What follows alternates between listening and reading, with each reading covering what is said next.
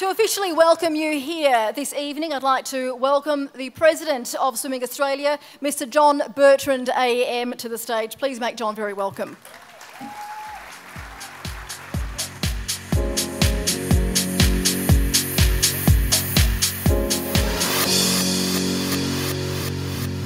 Thank you very much. Just some reflection here. Let me say that it's such an honour and a privilege to be President of Swimming Australia. I was speaking to Major General Angus Campbell just before Christmas, and he's Deputy Chief of Army, very interesting man, and he said, John, he said, there's two sports in this country which fundamentally we believe as Australians we should be at the very top. One is cricket, and look at the turnaround we've seen with the Australian Test team, and one is swimming. Swimming is part of the DNA of this country, is part of the heart and soul.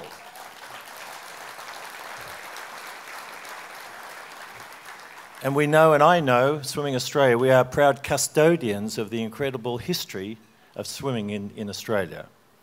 From Fanny Durack in 1912, when she was our first Olympic gold medalist at Stockholm in the 100 metres, when she had to fight to even represent this country. The concept of women in an athletic endeavour like swimming was just not heard of, 1912. Through to Dawn Fraser and Murray Rose in the 56 Olympic Games, Shane Gould in 72, and indeed Karen Perkins, Ian Thorpe and Grant Hackett. What an incredible series of people. And then Petria Thomas, and indeed Madam Butterfly herself, Susie O'Neill. We recognise our history, that's clear, and we also were excited about the future. Glasgow, Rio, and indeed 2020, Tokyo. Our vision is very simple. It is to acquit ourselves such that this country, Australia, is proud of the Australian swim team at the Rio 2016 Olympics, and indeed to be the #1 swimming nation in the world by 2020, by the Tokyo Olympics, 6.5 years to go. And people say, well, that's, you know, we're taking on the United States of America with the whole college system. We're seeing the tsunami coming out of China, Russia, all these nations with massive numbers of people. How can Australia, how can we actually suggest that that's a plausible vision?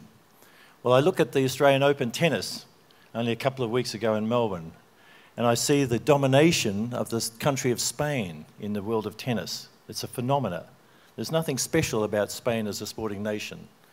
I look at the All Blacks and that small country of New Zealand with 3.5 million people in a super competitive world of rugby, dominating year after year with people focused and the commitment that's associated with that. And indeed, it is a possible dream. In fact, talking to Jaco, our new coach, our new head coach, he said, it's not just an impossible dream, it is this country's right to assume that we'll be #1. How cool is that? So from my point of view and from our point of view, there's actually 5 key links in a chain that have to be world class if we're to achieve this vision, the achievable vision. And first of all, obviously the athletes have to be world class, both as individuals and as a team.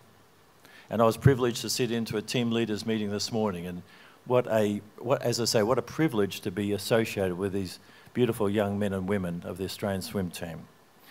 The next link in the chain are the coaches, the heroes of this sport in so many ways, the passion of the coaching. There's something like 2,000 coaches in Australia, from the very grassroots to the very best of the best.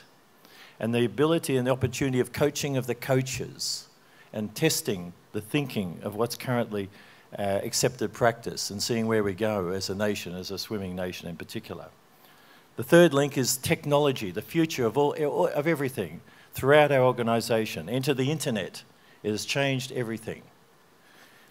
And indeed, the administration has to be world class. And then finally, the other heroes of this equation, the parents, the mums and dads who get their kids out of bed at 5 in the morning and drive them to the pool and pick them up and get to the pool in the afternoon.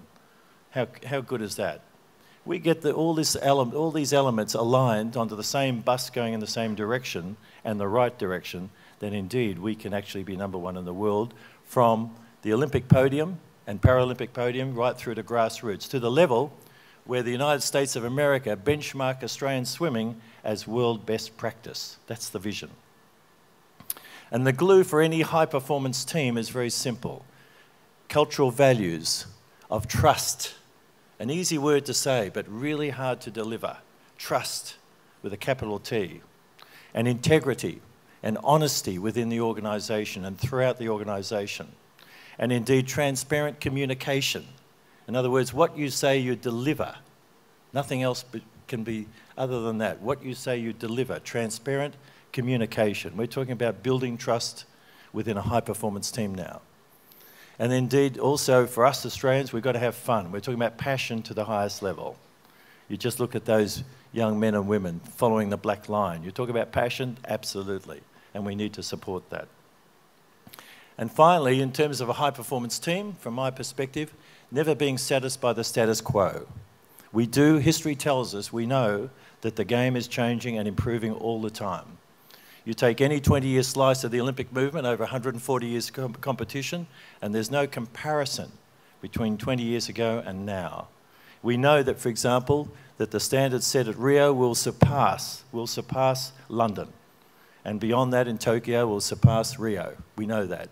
So the question is, how do we get there faster than any other nation in the world? We are not satisfied with the status quo. We're now in the business of going higher, further and faster, as the Olympic dream says. Finally, I'd like to acknowledge and congratulate members of the Australian swim team who have recently been named in the Australian Day 2004 honours list. We're talking about Medal of the Order of Australia. This is one of the highest accolades that our country can bestow on our citizens.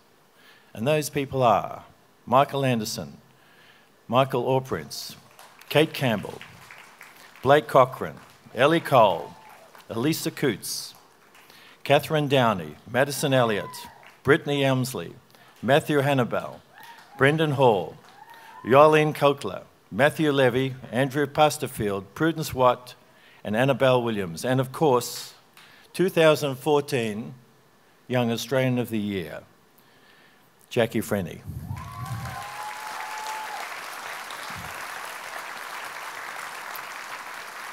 Ladies and gentlemen, here's to an exciting journey. Thank you very much.